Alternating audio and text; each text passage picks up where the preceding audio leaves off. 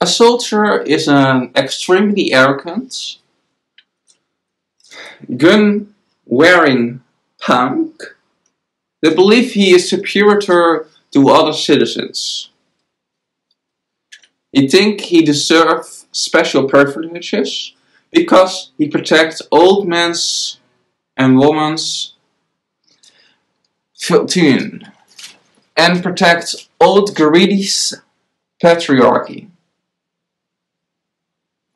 He thinks he is glorious because he goes to other countries with no too little defense and steal their country's profits, like oil, diamonds, and food.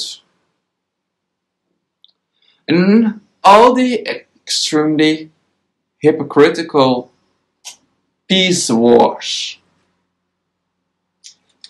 so euphemistically they're called.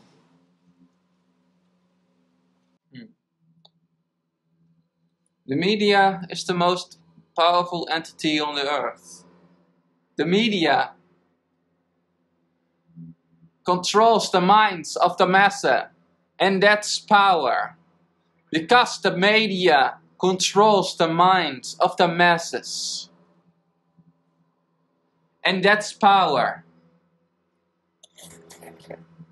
I don't view the way we've been programmed to think about the so-called glorious man and woman that fight for our nation. When they're in reality being in other countries playing the vendetta warriors. More I'd like to say the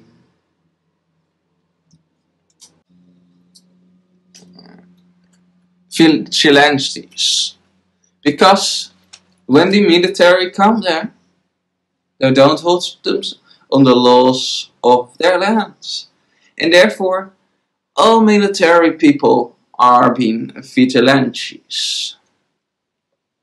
People that take the law in their own hands. Oh yeah, you have also to not forget that military people are being brainwashed to think they're being superior on others. Because some crazy, arrogant cunt that lets you kill rabbits to prove that you are one man. Say it, but also don't hold his mouth for 1 second on less than hardcore version.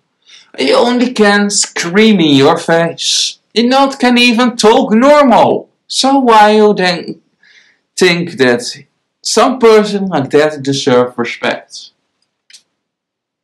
Imagine that it is your father. Think you that some father that's screaming in the face of his children deserves any respect? If you say, "Now, come on! 1 time more! I say you can do it! And if you not can do it, you have 1 more push-up! When I say to your back!"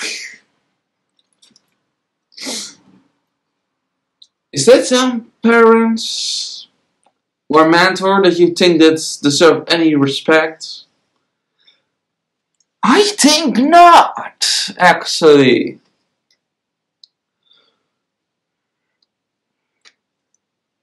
Military people are maybe one of the most arrogant and foolish people on earth. Only a miserable fool. I have nothing to be proud of. Try to find the last resort proud in the nation where he is born.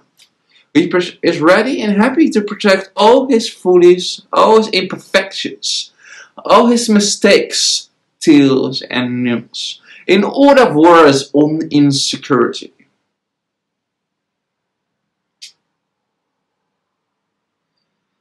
Come on. You are not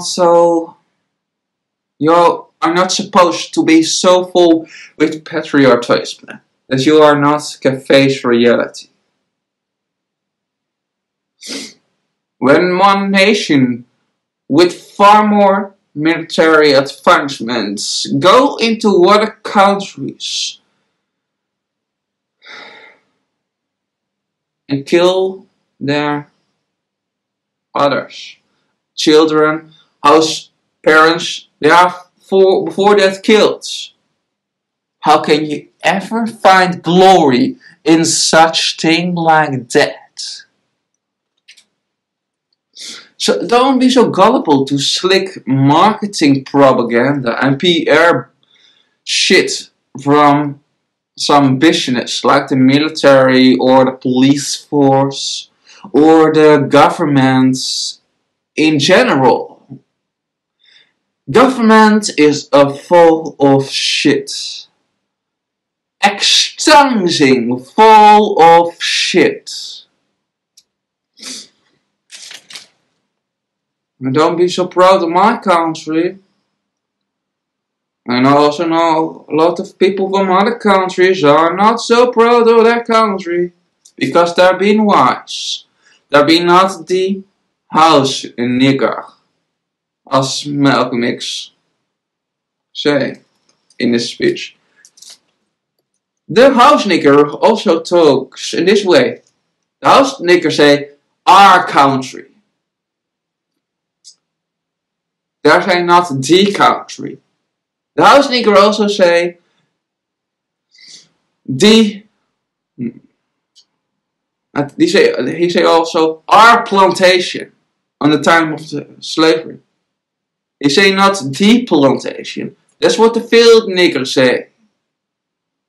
The wise nigger. And that's also the thing that the modern Uncle Sam and Uncle Tom say. Uncle Sam was also a filthy motherfucker. He was a flesh inspector. An animal flesh inspector.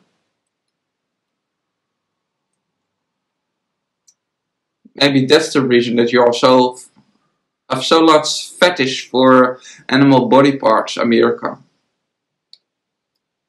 And have the highest chance of all major diseases in the Western world.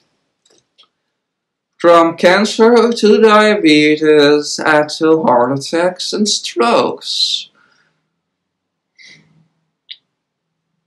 From osteoporosis, etc. and etc.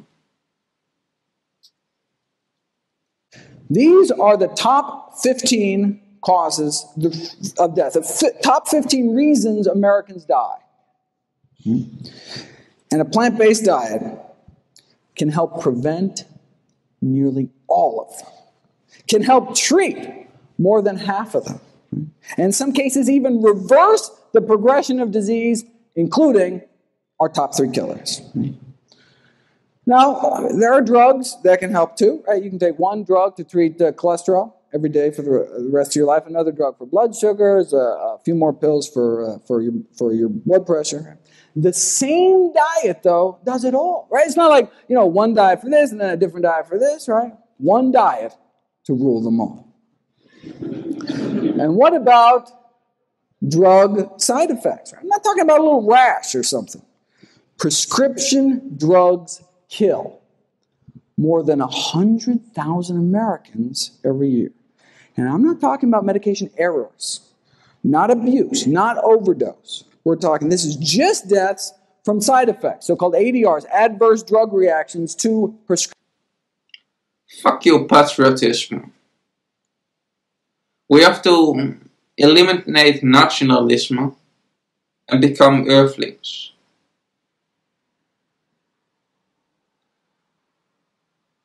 And as Earthlings, we have to understand that all the other animals on this planet are also fellow Earthlings. And not toys, not inanimate objects, but fellow Earthlings in the splendor that we call life and earth. Life on earth.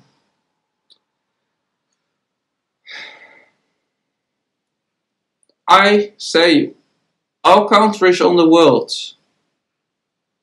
stop you mistaxing and wasting billions and billions and billions and billions of dollars any year in military. America, something like $600 billion